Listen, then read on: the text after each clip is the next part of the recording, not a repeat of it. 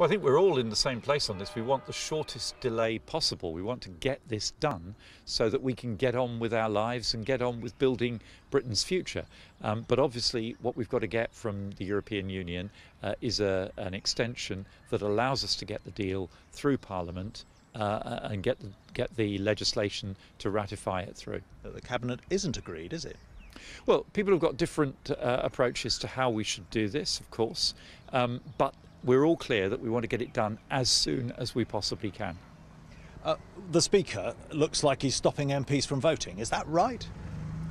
Well, the Speaker has made the ruling that he has made, and it's not for me or anyone else in the House of Commons to dispute the Chair's decision.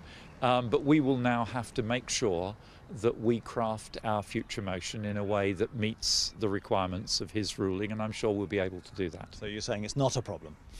I'm not saying it's not a problem, but I'm saying it's a problem that we will live with and we will work our way around. And when do you think we might actually get an answer? It's what the whole country's talking about. We will bring the vote back to Parliament as soon as we have the numbers, as soon as we're sure that enough of our colleagues have coalesced around the deal. There's no point bringing it back until then. We want to do this right. It's more important to do it right than to do it today.